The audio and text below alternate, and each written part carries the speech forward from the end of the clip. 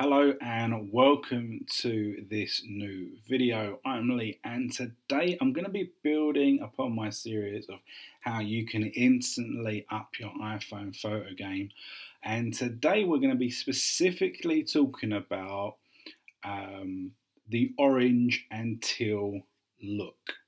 And this is a way that you can edit your photos once you've taken them to give them quite a cinematic look. Now, it's a style that has become very, very popular online. There's a lot of vloggers and people that are adopting this look because of the way it looks. It always looks so warm and inviting and atmospheric and cool. Okay, so a lot of people are using it, but it's nothing new.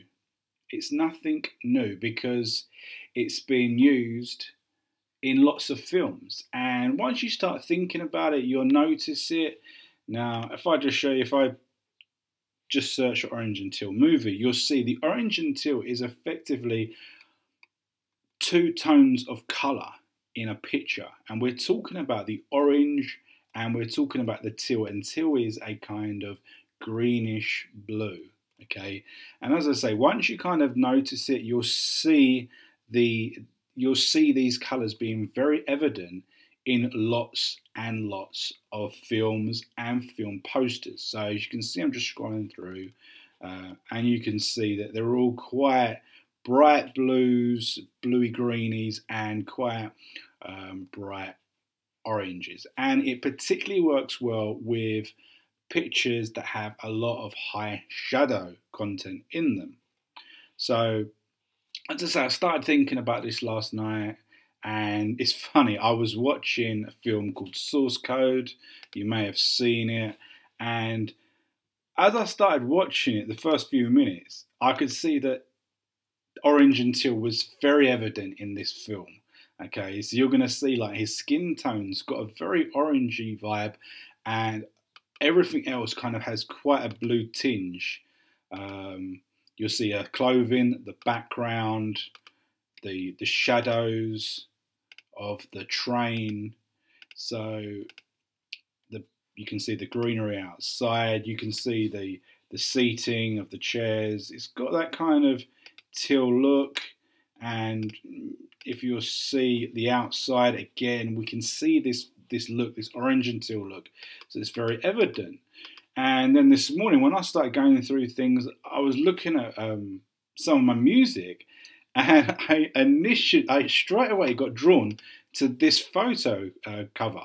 The Oasis Definitely Maybe, and again, they have utilised the same colours. Okay, so as I say, it's not a new technique, but it's a technique that people really, really like, and it can make your photos look absolutely amazing.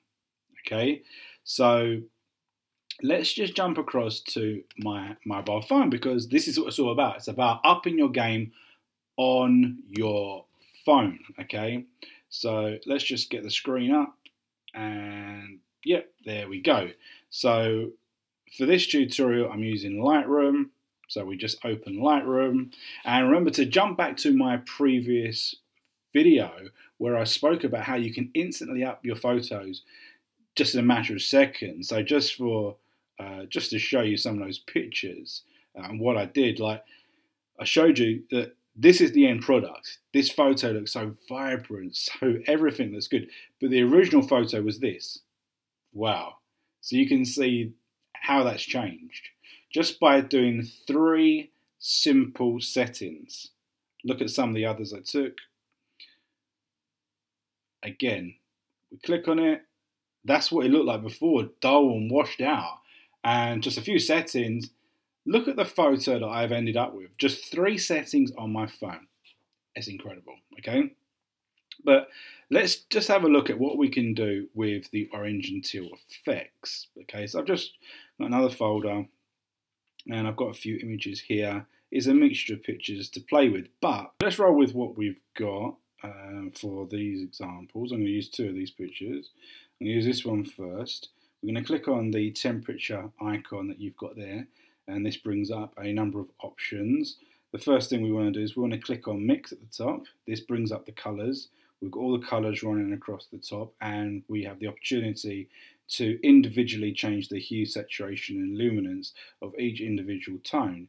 Now, there's a few that I like to do just off the bat, and they don't necessarily do anything that's visually, that you can visually see straight away, okay? And first of all, that's red, and I just up the saturation of the red. I then move on to the orange, and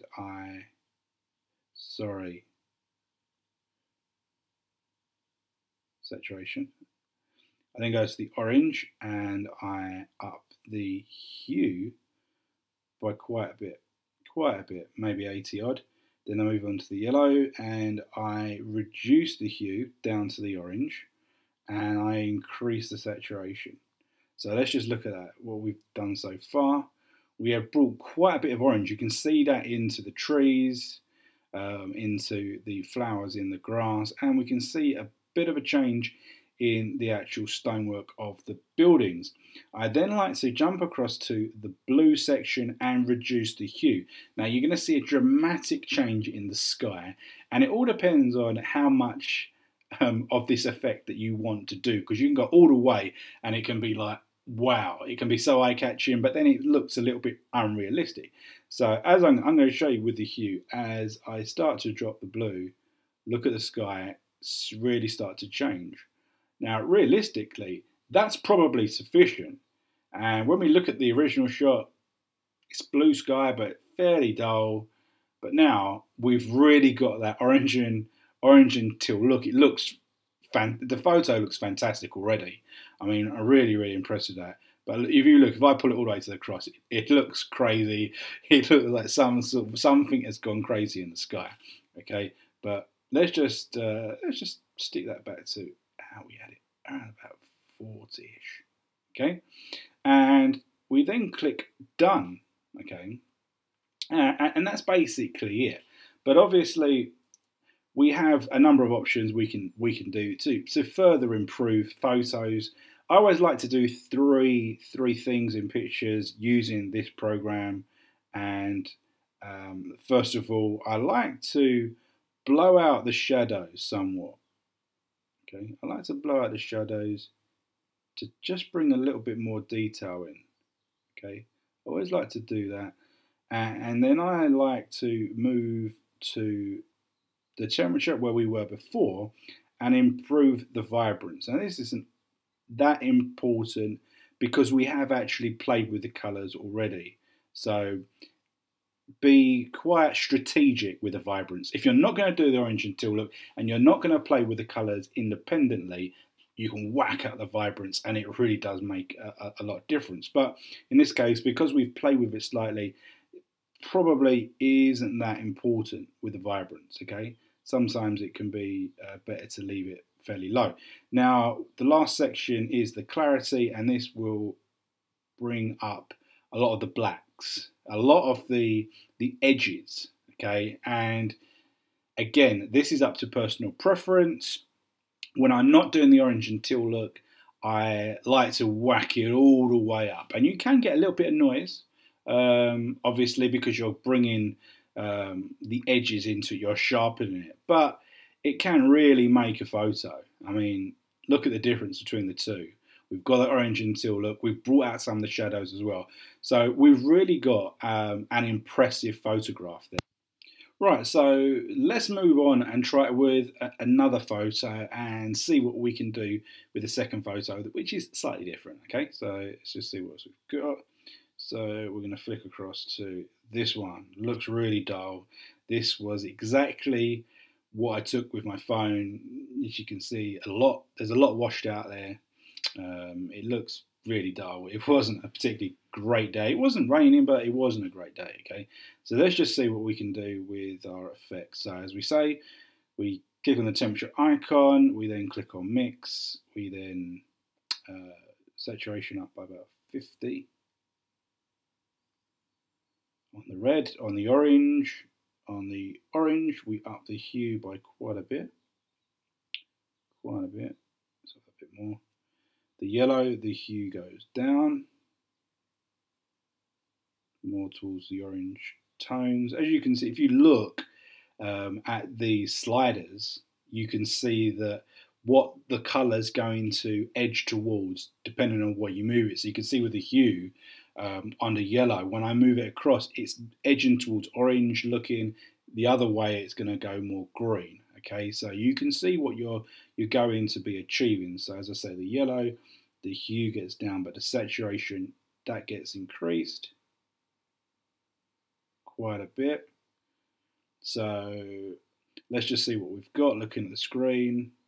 Now we can see that the trees are changing, some of the mid-tones in the building, and we can see the details in the archways. The orange has really started to press out, basically. We can really see it, okay? It's standing out, okay? We're now going to move over to the blue where we see a significant change.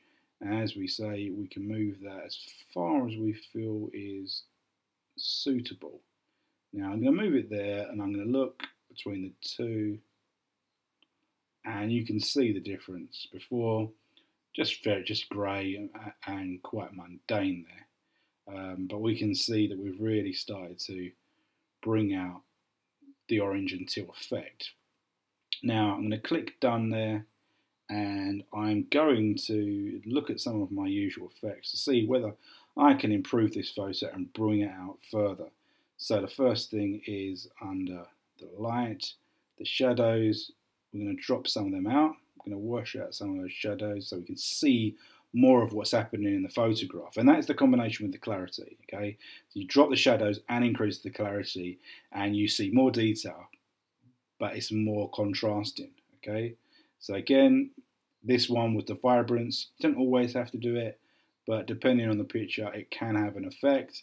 So if I wet it all the way across, you can see that it doesn't look that effective. The shadows have gone very, very teal looking, which isn't always what we want to achieve. So we're just going to improve that just a little bit.